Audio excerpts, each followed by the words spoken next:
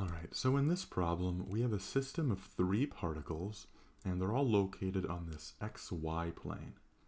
Now we know where these particles are based on information the problem tells us, which tells us that x sub s here is equal to 2.0 meters, and ys over here is also 2.0 meters.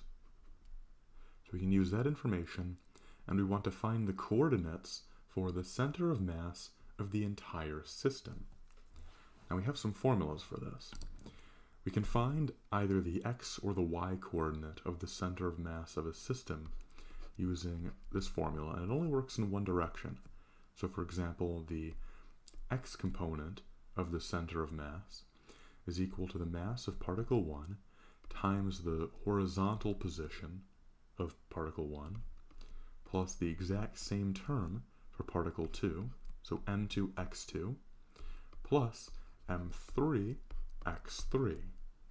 And all of this is divided by the total mass of the system, or the sum of the masses of particles 1, 2, and 3.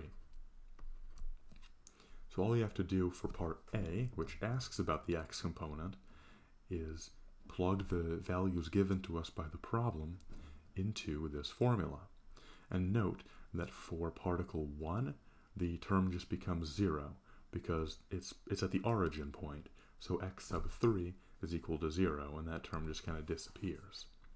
So if we plug our values into the calculator, then what we find is that the x coordinate of the system's center of mass is about 1.1 meters. So that's the x coordinate. Now for the y coordinate, the formula is basically identical, except we use y's instead of x's. So it's m1 y1 plus m2 y2 plus m3 y3.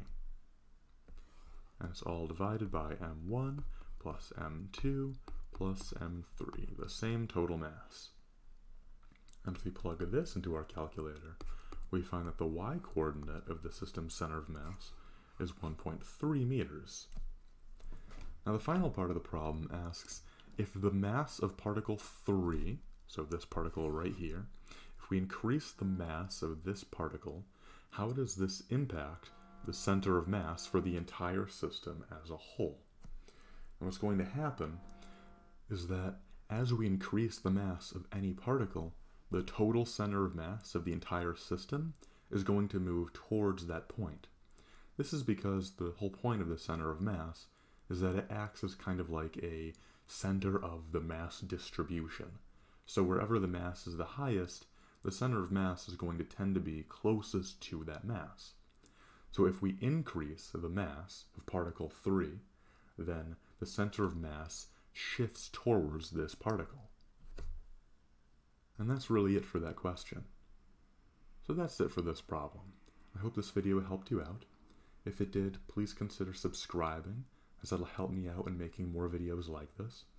And if you have a question about this video, leave a comment down below, and I'll do my best to help you out as best as I can.